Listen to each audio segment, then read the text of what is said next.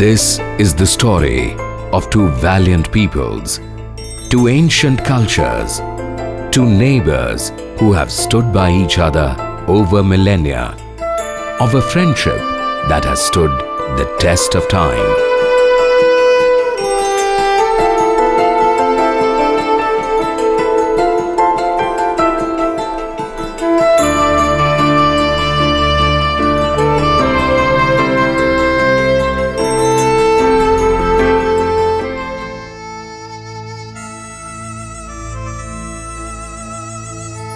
The Kabuliwala, the Afghan trader travelling routinely to India, immortalized by Nobel laureate Rabindranath Tagore, lives in the hearts of Indians.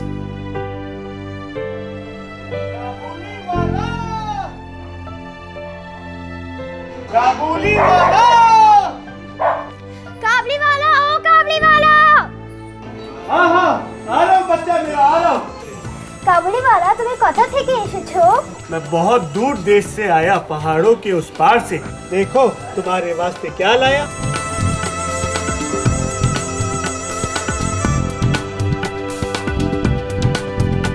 Afghanistan and India have trusted each other and gained from each other since the beginning of time.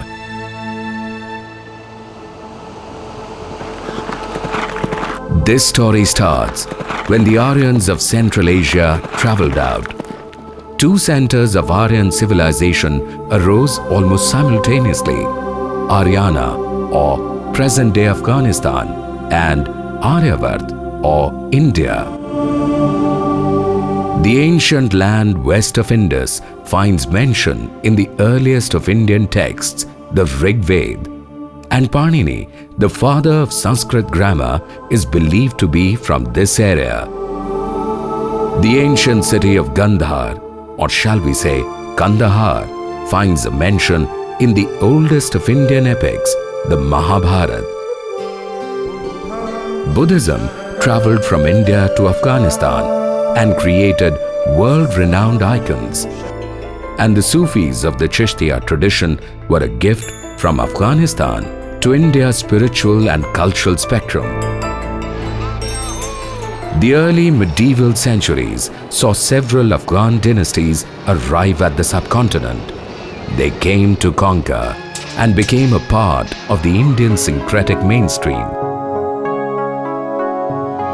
Sher Shah Suri, an Afghan born in Sasaram in the eastern Indian state of Bihar, dreamt of linking the Indian heartland to Kabul.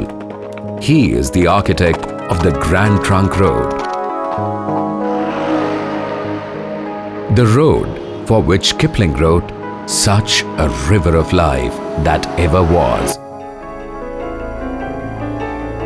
And this river of life nourished a new lifestyle, a new religion, a new architectural style, a new art, a new music, and the seeds of a new language.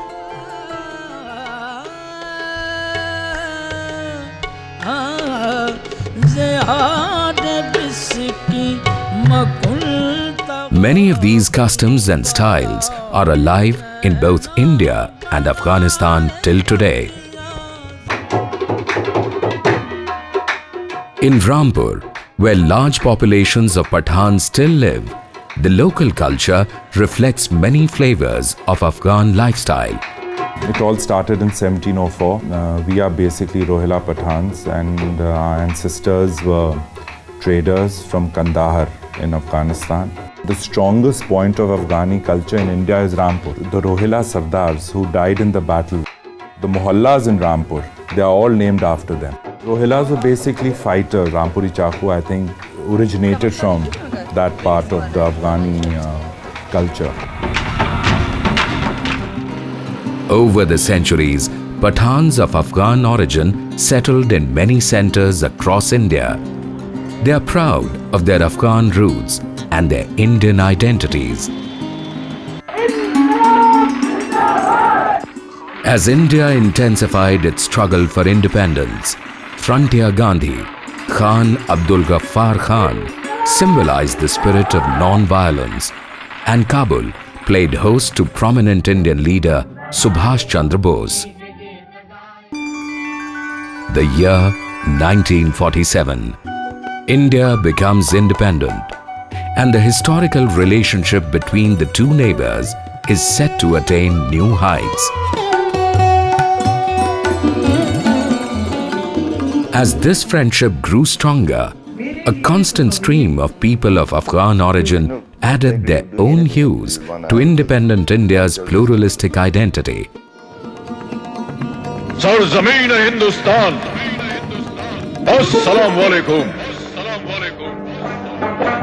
Yaari hai iman mera, yaar meri zindagi.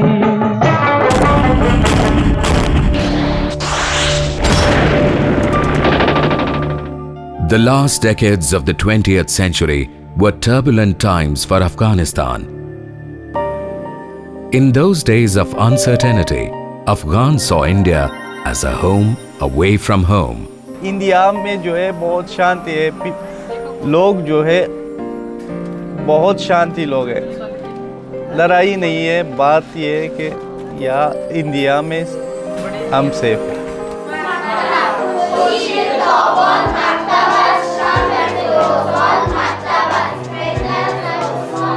The long-standing ties, the deep understanding, commonality of culture, and the freedom to learn new skills while being one with their roots was at the heart of this confidence.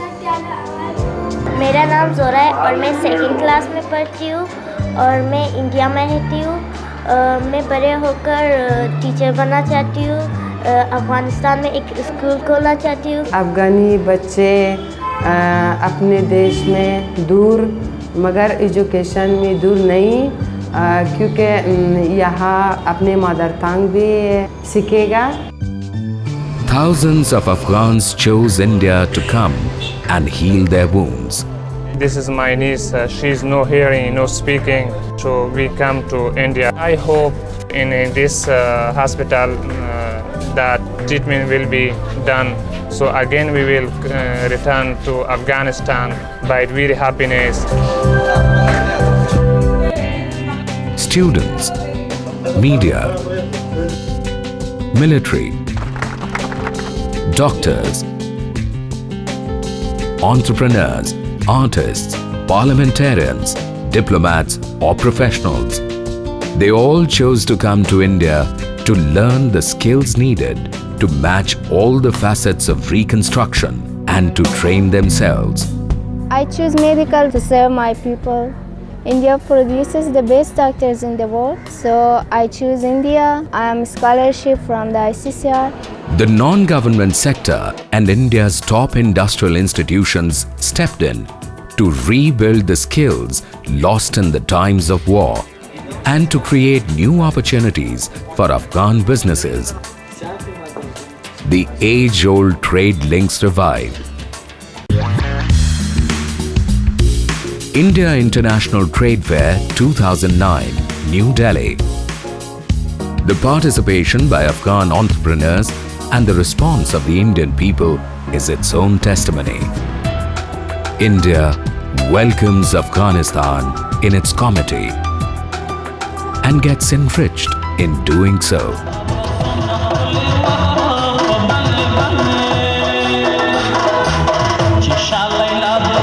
They have come all the way from Afghanistan, and this is Kabul.